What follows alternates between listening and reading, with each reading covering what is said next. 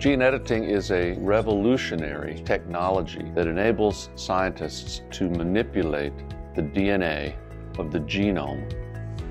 CRISPR-Cas9 refers to the components that allow scientists to edit the genome. Duchenne Muscular Dystrophy is a prime example of the type of disorder that can eventually be corrected by gene editing. There are more than 4,000 different mutations in the dystrophin gene that cause Duchenne muscular dystrophy. And by correcting those mutations using CRISPR-Cas9 gene editing, the cause of the disease can be eliminated. Exons are short segments of DNA that code for portions of proteins. If there's an exon that has a mutation that blocks the production of the protein, we can use this technology to skip that exon and put the protein back to restore the production of the missing protein, in this case, dystrophin. The mutation responsible for the disease can be eliminated following that single, one-time delivery of the gene editing components. In that way, it's different from all other types of therapies which require lifelong treatment.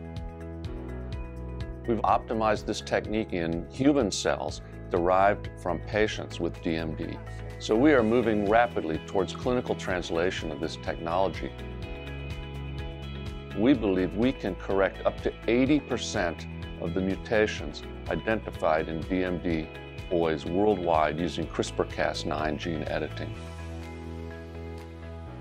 It's extremely important to fund this research because the costs and the number of approaches that need to be taken to correct muscular dystrophy exceed the level of funding that can be obtained through an academic laboratory. So ultimately, it's going to be important to bring major resources to bear on this project to move it forward towards clinical translation. Toward that end, we've teamed up with CureDuchenne Ventures to launch a new biotechnology company called Exonics Therapeutics. Exonics Therapeutics will rapidly extend the work from our laboratory towards clinical applications. This is one of the very rare cases in which the work has progressed faster and more efficiently than we would ever have expected. I have never been more optimistic about anything that I've worked on in my career. Our work to date has shown extraordinary efficacy of correcting this mutation.